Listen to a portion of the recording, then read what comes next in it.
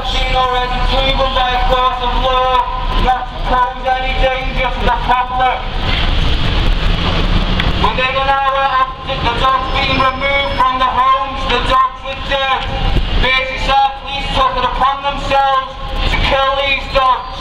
They took the law into their own hands. Illegal in the country. And why are these declared illegal? Because in 1991 there was a spate of attacks within these dogs being used as weapons and tools. The politicians rushed this legislation through Parliament. Is it because dogs are attacking people? No, not necessarily. It was at the time. Here are the public servants of your city, the public servants that enforce the death and destruction many families face on a daily basis. Innocent legal dogs from their home. Within an hour, these dogs are killed. They killed him, saying it was law. It was not law. They took the law into their own hands. It has been proven in the High Court that Merseyside Police acted unlawful. The judge said their actions were tragic, hopeless and unjustifiable. Still, they are not held to their actions. So we're here today to remind Merseyside Police, as long as you keep killing, we will keep speaking. We will not go away. We will be here often and regularly.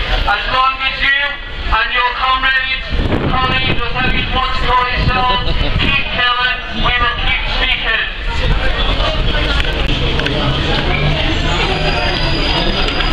Merseyside Police say they were acting legally. We say they were acting unlawfully. The judge in the High Court said they were acting unlawful. Their actions on March 27 or 22. Owners and families into complete despair. Their dogs ripped away, some dogs as old as 14. Cats paws around their necks, choked and put into the back of a police van, never to see their families again. Killed within an hour of them being stolen from their homes, as this is what these dogs was. They were stolen. These dogs have already been to a court of law and been added to the exempted register. These were not illegal dogs. These were not dangerous dogs. They were family pets.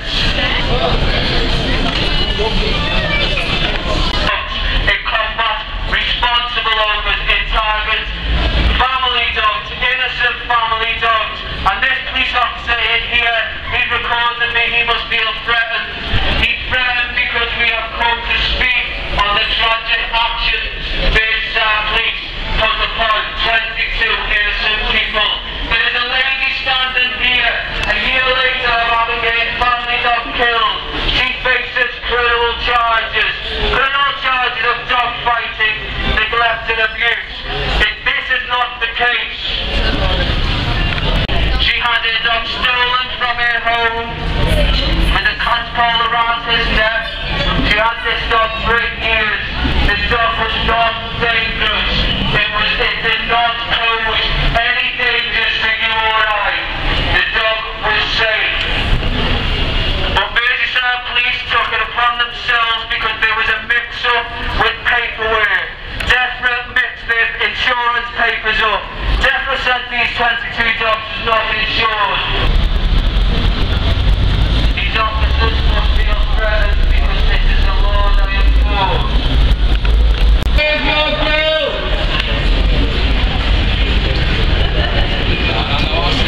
For it. The dog attacks and dog bites have not decreased, they have risen.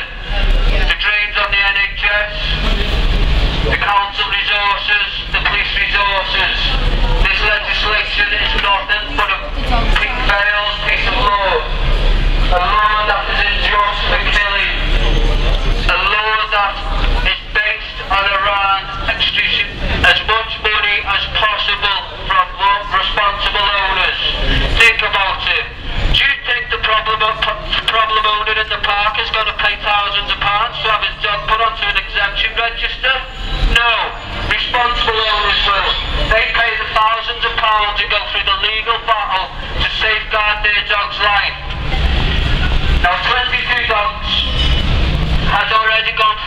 selection process.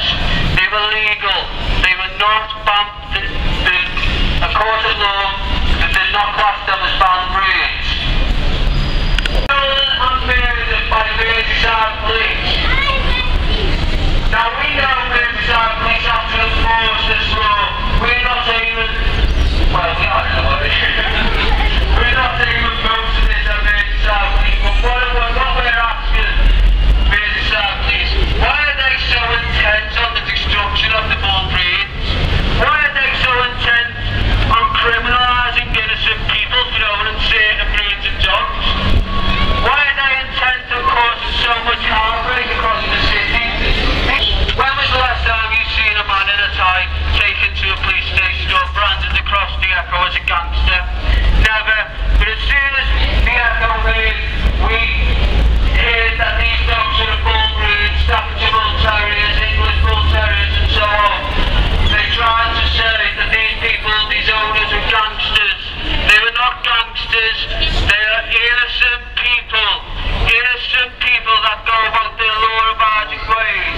People who have worked many years in this community. People who are pillars of the community. That can be dangerous. They were proven not to pose any threat to the community. Now, DEFRA, the government body, reveals that the public liability insurance of these dogs is what the restrictions are on these dogs. If you have to get your dog exempted, the dog has to be tattooed. Yes, you heard me right, tattooed. There is a law that is stating animals have to be branded with a number.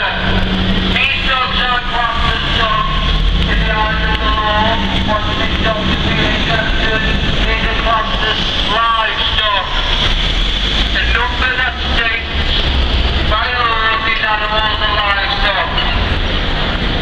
Now, there is a law on the side alone. Is that right? Is that, well, pre-specific legislation determines whether a dog will be killed or restricted for looks and looks alone. They could take measures to these dogs, and depending on the width of their chest, their jaws, their legs, and how their ears are set in their head. So this is discrimination and inspire to kill these dogs for looks alone. But see, morality does not come into play with Merseyside Police. They have the legality. But we're asking Merseyside Police. Needs to get out. There's people inside there, that's all. Really? Oh, okay. Now, Merseyside Police, we ask you not to take the law into your own hands.